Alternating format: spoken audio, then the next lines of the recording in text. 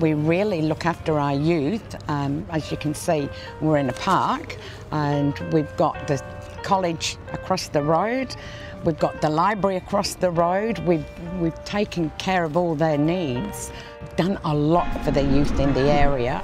It's absolutely great, and I remember when we put the lighting in after, it was stage 2, the lighting in the skate park, and one of the seniors who knew me and felt confident to say what he wanted, he said, I don't agree with this lighting, the kids will be there all night, getting up to mischief. And I said, well, you've got a choice. They can be down your street robbing and breaking windows because they're bored, because that's why they do a lot of their petty things, or they can be active at the skate park burning off their energy. And he goes, no, I get your point. Okay, I'll go and talk to everybody. So he'd been around and talked to people. So that made me feel good that I got through some of the initiatives we have done for the kids.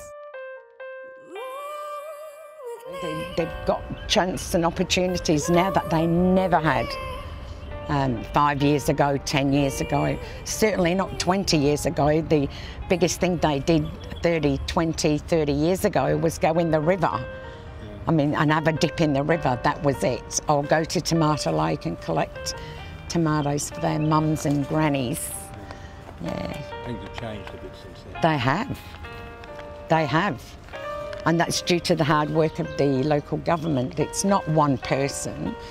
I don't for 1 minute mean just me.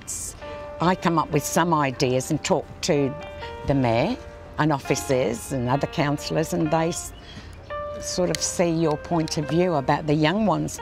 We get so many complaints about young ones being in the shopping centre. So we've had to keep them busy. And we've done sections in the library just for young teenagers, sections for little kids. We've taken care of everybody.